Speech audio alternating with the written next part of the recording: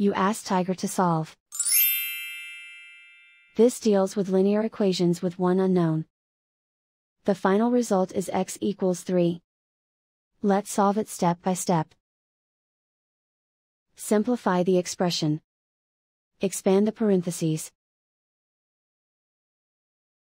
Simplify the arithmetic. Group all x terms on the left side of the equation. Subtract 2x from both sides. Group like terms. Simplify the arithmetic.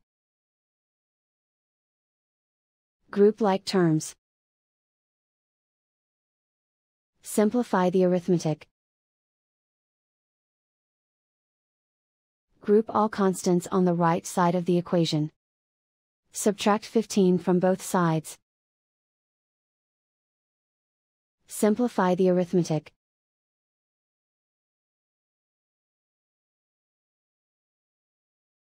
Isolate the x. Divide both sides by -3.